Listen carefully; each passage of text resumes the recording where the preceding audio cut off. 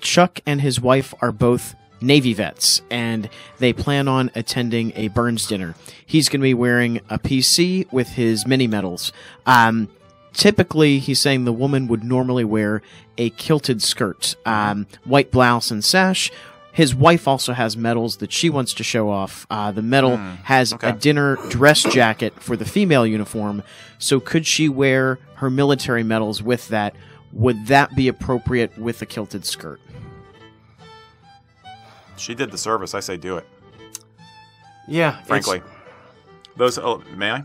Just real quick, what's in my head is that a lot of the conventions we're talking about are just that. They're conventions. They're not hard and fast rules set in stone. You're going to be drummed out of the clan if you break the rule. Or the ball. Or the ball. And they were set up in a time when you didn't have women serving in the military or in many other aspects of society, for that matter. So they're aimed towards that kind of mentality. That we're talking about the modern day. I would say that she should be able to find a way that expresses her pride in what she's accomplished, and still look good. As long as the outfit is tastefully put together, I'm not worried about. Yeah, that's more the where my brain is going is if she's wearing a military jacket, would that go with a kilted skirt? And I'm trying to picture it in my head because it's the military jacket and a uniform style shirt is going to be very sharply tailored, very angular, sharply tailored and very masculine.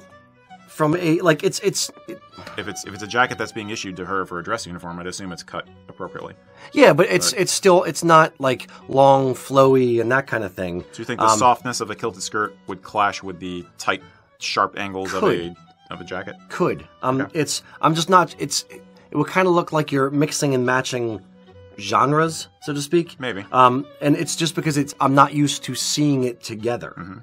Mm-hmm. It's not the British, it's not done, but it's I haven't seen it done. Yeah. So I couldn't say whether it would be good or bad. I would say just leave it up to her. And get dressed before the event. Try it on days before the event and wear it around the house. Or the other thing we've said before, have her dress up and you take a picture of her wearing it and then have a picture of her wearing, just a blouse and the kilted skirt with the sash and maybe the mini medals on the sash or something like that. Okay. Do two different things. I'm not saying she shouldn't wear the mini medals. She earned them. She deserves it. Period. Yeah. Never sure how absolutely. Look aesthetic. Yeah. I'm just going more for the aesthetic. So if you're not sure, take pictures of them both and hang it on the fridge. And then let her kind of live with it and let you live with it if you want to have an opinion on it. And just kind of, look at it for a couple days. And you may say, I don't like it. I'm going to go with the traditional blouse. Or she may say, there's nothing wrong with it. I'm going for it. Then have at it. Now, you stole my thunder with the one idea. I was going to say you may be doing the sash and putting the mini medals or just the ribbons on the sash could be a way to play it. I do not understand military dress uniform etiquette, protocol. So this may not be appropriate to say, but there are types of jackets which will look good with a kilted skirt, which are meant to be worn as part of a woman's skirted ensemble. I'm thinking basically of a bolero jacket. And it could be that there is a more feminine type of jacket that's open at the front that she could wear and put the ribbons on that. But since it's a softer line, would be more in keeping with the overall shape and tone of the kilted skirt. So ask her if she's interested in doing something like a bolero jacket as an alternative. Is it bolero jacket or gaucho jacket? She'll know what I mean. But yeah, I don't know if there's a protocol that says you really can't wear the ribbons on anything except a formal mess jacket or something like that. But I think those are two ideas that hopefully would help. The one thing I'll point out as well, since we're talking about sashes and medals, mini medals, I believe, are always worn on the basically over your heart, left side. Yep. And a sash is typically worn on the right side. Mm-hmm. Unless you are the wife or the girlfriend of a clan chief, then you have the right to wear it on the left shoulder, and then you could attach it there. Or highland dancer, kind of thing.